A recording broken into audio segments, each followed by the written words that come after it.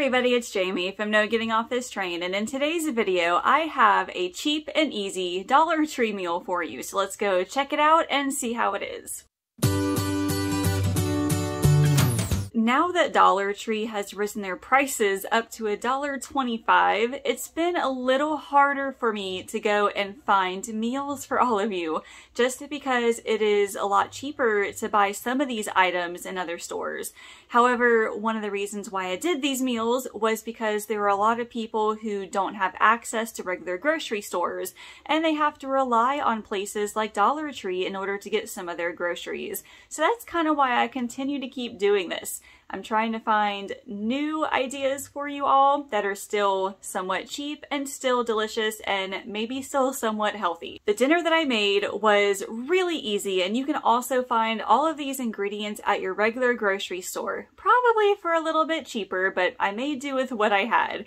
All I did was buy 2 bags of a Knorr pasta side and then some tuna and a can of veggies. So I do like the Knorr pasta sides and the rice sides because there's like so many different flavors and they're all really good. I had Allison with me this day as we were going shopping, and she saw those creamy garlic shells and cheese and said, I want to try those. And listen, when Allison says she wants to try something new, I am all over it.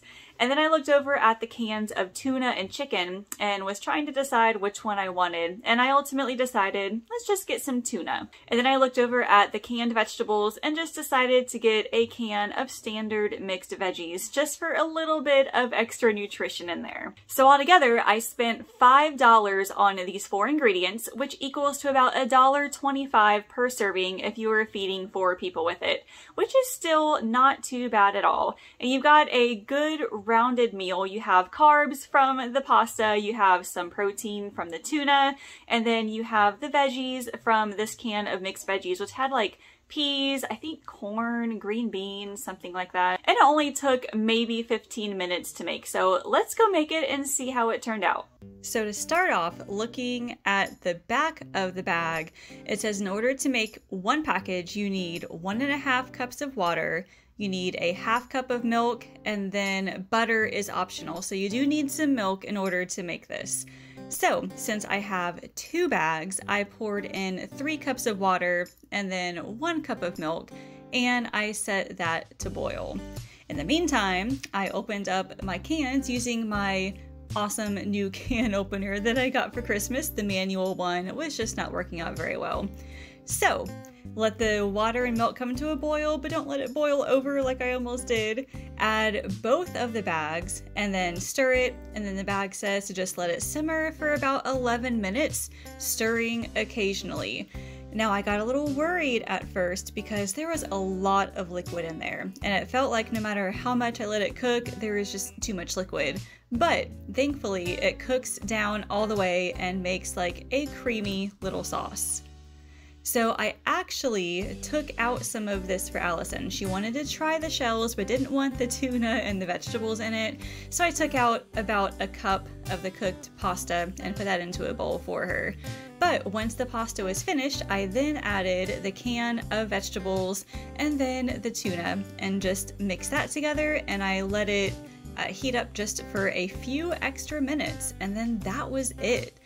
Honestly, it was really good. It needed a little bit of extra salt, but it had a really nice garlic flavor. So honestly, I might have to buy more of these pasta sides more often.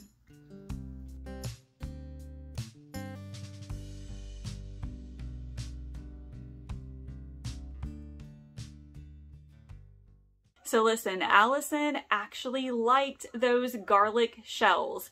Oh my gosh, I think I'm gonna have to buy a couple more bags of those for her. Okay, so I was doing some calculations for all of you, and what I realized was that this meal right here may not be enough for a full dinner. If you divide it into 4 servings, it is only like a little over 200 something calories. And for me, the average dinner is between like 400 and 600. So you're gonna have to add a few more things to it if you want to make it like a full dinner. So if you wanted to add like an extra can of tuna, maybe like a side salad or a side of bread, or you know, something like that, you just need a little bit more food with it, in my opinion. But other than that, I think it turned out really good. And for, you know, buying stuff at Dollar Tree, I don't think it turned out too bad at all. And when you only have access to a store like this, you have to make do with what you have. So if you have seen any new items at your Dollar Tree, please leave a comment and let me know. I have been searching like many different Dollar Tree stores, and there's just nothing new yet, but I'm still looking. If you like these videos, let me know down below as well. And as always, make sure you subscribe, like this video, and ring that bell so you can see more Dollar Tree videos like this, as well as my grocery hauls, recipes, and meal planning tips. Thank you all so much for watching. I will see you later. Did you know I offer one-on-one nutrition coaching?